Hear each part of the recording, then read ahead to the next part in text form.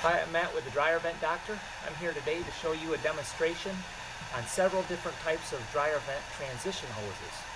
These are the tubes that connect your dryer to the wall in your laundry room. And there's 4 different kinds here. I have one that's vinyl, that's your standard plastic one. Then I have the Foil Flex right here. This is the one you buy at your local hardware store. You see them all over the place. And you have your all-metal duct right here. It's all aluminum. And then you have one called the Dryer Flex duct right here. This is also a very good one here. So I'm going to show you how they stand up to temperatures. Let's say you had, by chance, a fire in your dryer duct, and we'll just see what would happen with these types of things. So the first one I'm going to test is the vinyl. I'm pretty sure we all know what's going to happen with that.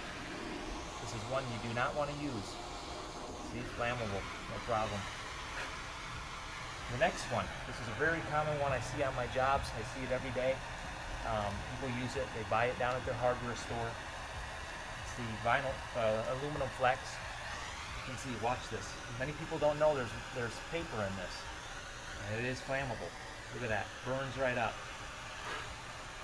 Do not use this as a transition hose. The next one, hard, rigid aluminum metal. Very good one to use. You can see, heats up, no fire, safe. If there was a fire that started in this transition hose, there's a good chance that it would be contained inside here and possibly go out. This is a good choice to use for a transition hose. And another transition hose that I'd highly recommend is one made by Dryer Flex. This is a fairly new one out on the market. You can't buy it in the stores right now, I don't think, anywhere. You have to get it on the internet, and I installed this one too. I like it very much. It's made all aluminum with metal ribbing inside. There's no paper in this. It's rated up to 660 degrees. You can see. I put the flame on it. Nothing. Very good. That's one. This is a Dryer Flex transition hose. So these two right here, I highly recommend. These two, no way. Do not use them. If you have them, replace them.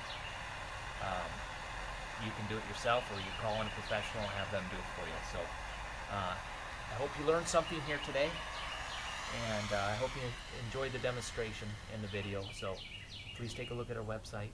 The website is www.dryer-vent-doctor. That's doctor.com. All right, thank you very much, and have a good day.